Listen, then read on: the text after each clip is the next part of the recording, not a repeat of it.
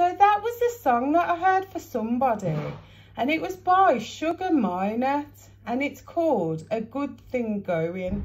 So I shuffled the Rider-Waite deck today, and this is what I got for you.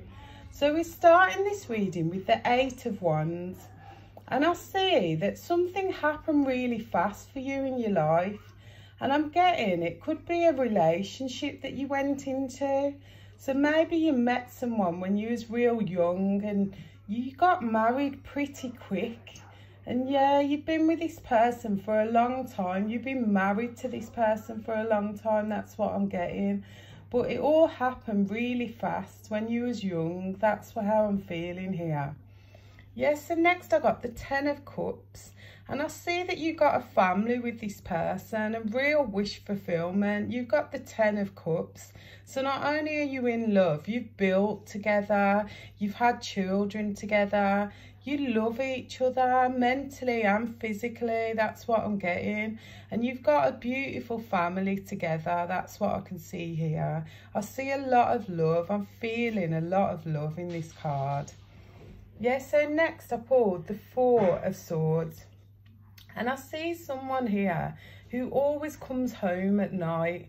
The type who's always back home after work kind of thing, who always sleeps at home with you and your family. Yeah, not a disappointment kind of guy. Someone who always makes sure, you know, he knows where his home is kind of thing. So that, yeah, just the type who always returns home to you. So you haven't got like a player kind of, you know, relationship. You've got a proper man who always comes home. That's what I'm getting with the 4 of Swords. Yeah, so next I got the Lovers card, and I see a perfect couple here. So you're both perfect for each other. I see a lot of sexual attraction too. So I'm getting that you have a lot of sex with your person. And you're deeply in love with each other. That's what I'm getting.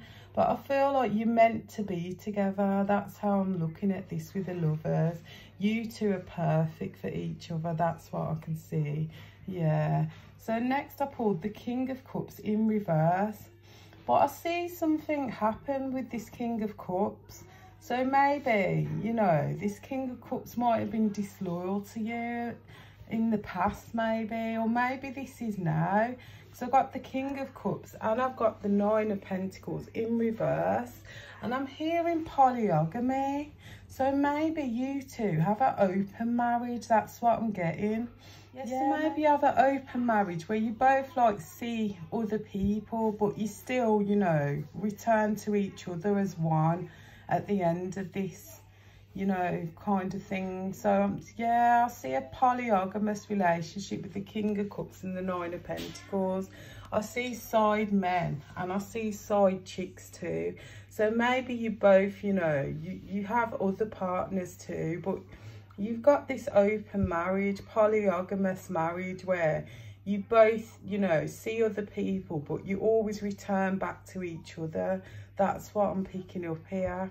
So next I pulled the Wheel of Fortune, but I'm getting this is like some kind of karmic situation where you know, you're supposed to be the lover, so you're perfect for each other in God's eyes, and that's who you're meant to be with.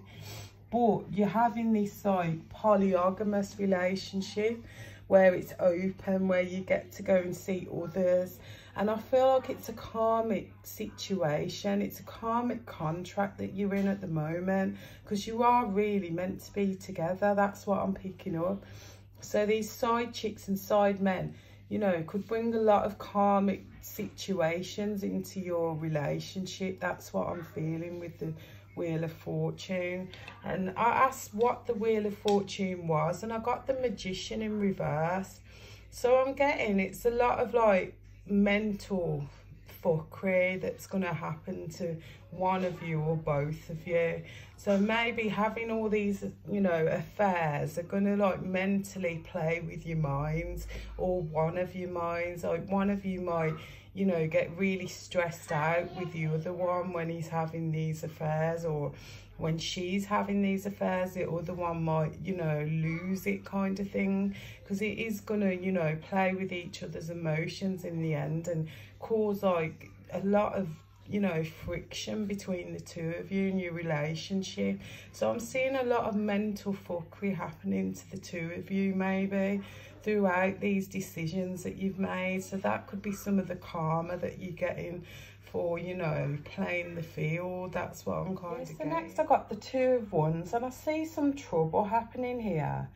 Yeah, I feel like someone might catch feelings for somebody else throughout all of this polygamous relationship.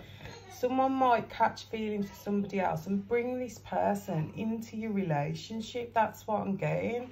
So that could be the rest of the karma that you receive for, you know, living this lifestyle. That's what I'm getting. Yeah, because I asked for some clarity on the whole situation and I got the Three of Swords. So I definitely see a love triangle here. Yeah, third party could enter your marriage. That's what I'm getting. And this person's going to stay in it for a very long time.